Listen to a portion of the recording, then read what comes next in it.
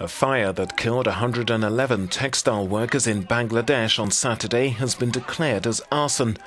For the second successive day, thousands of the victims' colleagues stopped work to mourn and protest.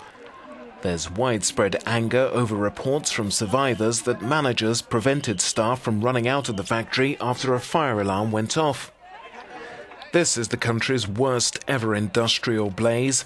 It consumed a multi-storey building on the outskirts of the capital, Dhaka.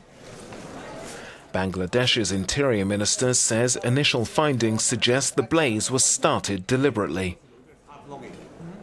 On the basis of preliminary inquiry, we have come to the conclusion that this is an act of sabotage. Yes, we are finding out, as of now, who exactly these saboteurs are, and we are determined that these saboteurs are brought to book.